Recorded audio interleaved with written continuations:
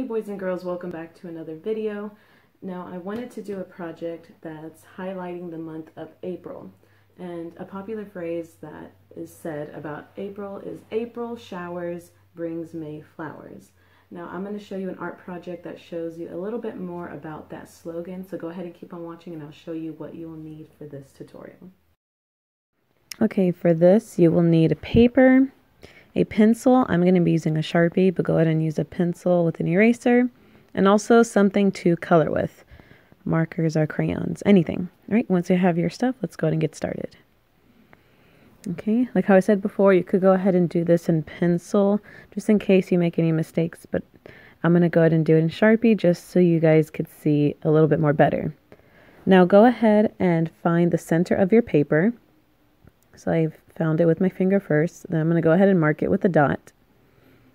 And we are going to be making our umbrella to look like a color wheel. So first we got to go ahead and do a horizontal line. And we're going to try to go through that dot.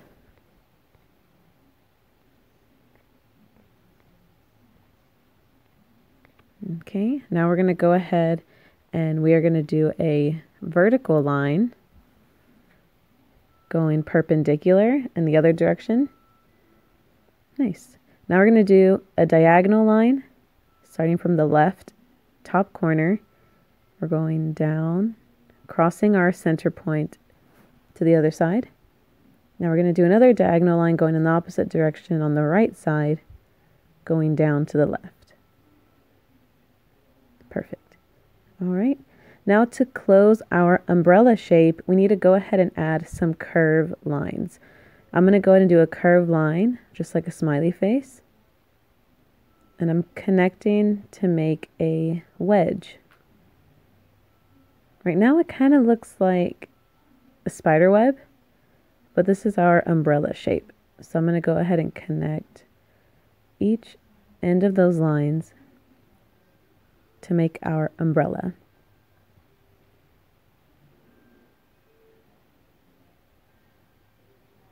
Nice. Once you do that, we're going to go ahead and work on our raincoat. So we're drawing, like if there's somebody holding their umbrella. So we're going to go ahead and draw their raincoat with two diagonal lines. And we're going to connect it with the horizontal line. And we're going to add some buttons. So I need to go ahead and draw another diagonal line for this, where you open and close your raincoat. I'm going to add some 3 buttons down on one side. And I'm not going to do the arms because I want it to look like the person is holding the umbrella. And now we're going to add some legs. So to do that, go ahead and add 3 short lines. And we're going to draw a horizontal line, but I'm going to leave a little bit of line sticking out from the sides. Draw a line down the middle. We're going to bring those 2 sides in. And now on the middle line and the far right line, we're going to add a curve for our rain boots. You can kind of see it coming together now. So I'm going to add just 3 little tiny lines to extend our rain boots. And let's go ahead and connect it with a line underneath. Nice. I'm going to go ahead and add some more detail. So I'm adding some lines on the top of my rain boots. And I'm going to go ahead and do the bottom of my rain boots with the skinny rectangle. Same as the other boot. And I'm going to go ahead and give mine some socks. So I'm just adding some 2 little lines there. Okay. So now we're done with our person and the umbrella. Let's go ahead and work on our background. So I want our little guy to be standing on a rain puddle. So I'm just doing like a squiggly splat of water, just a little puddle. And it could look however you want it to look. If you want it to be a nice clean oval, it could be an oval. Now I'm going to go ahead and do some 2 storm clouds up in the sky. And to do that, I'm going to do a straight line going diagonally up. And then I'm going to do some arches, some curved lines. And they're different sizes, and clouds look different. No two look alike. So I'm going to do the same thing on the other side. Diagonal line to the left. And some curvy bumps. And I'm having it go off the paper so it looks a little bit more interesting. Now I'm going to go ahead and do a lightning bolt by doing a zigzag line. And when I stop, I want to make sure it's nice and sharp. So I'm going to start at the bottom and go zigzag on the way up. Nice. And for my teardrop, well, they look like teardrops, but they're going to be raindrops.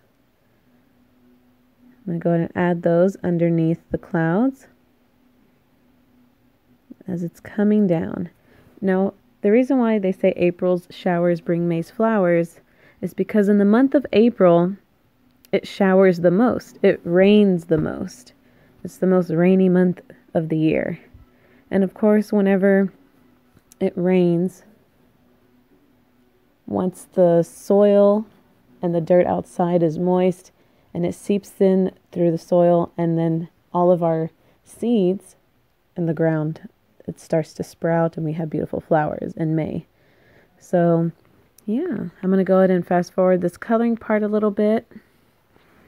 Yeah, and we are going to be doing a color wheel for this. Now, a color wheel is just like a rainbow, but it's going around in a circle or like a wheel, transitioning or going from one color to the next. And an easy way to remember the order of the rainbow is remember the name Roy G. Biv. Each letter of his name, Roy G. Biv, is a color of the rainbow. R is for red, O is for orange, Y is for yellow, G is for green, B is for blue, I is for indigo. Indigo is just another, I guess a fancy way of saying dark blue. It's a mixture of blue and purple, so indigo. And violet. Violet is another way to say purple. So Roy G. Biv. And I always have rainbows in my classroom to kind of help the students the order of the rainbow. But I always try to teach Roy G. Biv. And yeah. So I'm doing all of mine in marker. You could use whatever you have with you, whether it's crayons, watercolors, chalks, anything. So right now I'm doing indigo, which is a dark blue.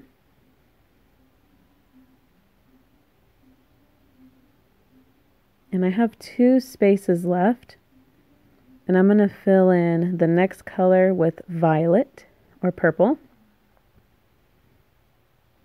And that last color that's going to be filled in, I'm going to be using a red violet or a magenta color. Magenta is more like brighter, more pink.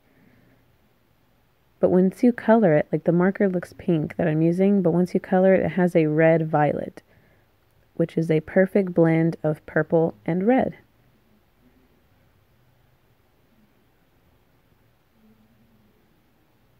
Whenever I am painting or trying to put colors together, I always use a color wheel to help me figure out which colors work well with each other. In future videos, I will talk about primary colors, secondary colors, and also what are complementary colors, analogous colors, and so on.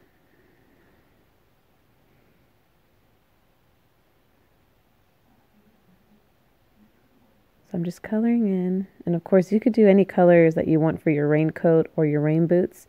You don't have to copy me, but for sure I would love for all of y'all to follow how to do the color wheel. I'm just using a black marker, and I'm going to leave a little highlight, a little space that's white on my boots to make it look like a nice shiny rubbery boot. So I'm leaving a white line going vertical, and I'm doing a nice curve of white so I could just make it look like it's nice and squeaky. So I'm going to go ahead and grab a light blue crayon. I'm coloring in my raindrops and also the puddle down below. Now I'm leaving some white space in the puddle to show reflection, to make it look like, you know, the puddle is nice and wet. So I'm not coloring it all the way, not all of it. Now I'm going to go ahead and grab a gray crayon for the clouds, and I'm coloring in dark on the bottom, and I'm doing circle motions for the inside of my cloud, but I'm not coloring all the way to the top. I'm leaving the top of my clouds white, just to give it some dimension and to make it look a little bit more cool. Alright, now with the yellow crayon, I'm going to go ahead and color in my lightning bolt. Nice. See, okay, I think I'm done. I'm happy with it. I'm going to go ahead and grab my Sharpie, sign it, and it is done. Our drawing came out so good. It's nice and colorful. And you see all of the colors of the rainbow, starting from red all the way ending to magenta or red-violet. It came out so good. It's really colorful. I would like to see y'all's drawings. If y'all would like to follow my Facebook page, I'll link it down below, and then you could go ahead and post your completed drawings there. I would love to see it. I hope you like this video. Go ahead and give it a thumbs up, and if you're not subscribed, go ahead and subscribe already. Okay guys, I'll see you on the next video. Bye.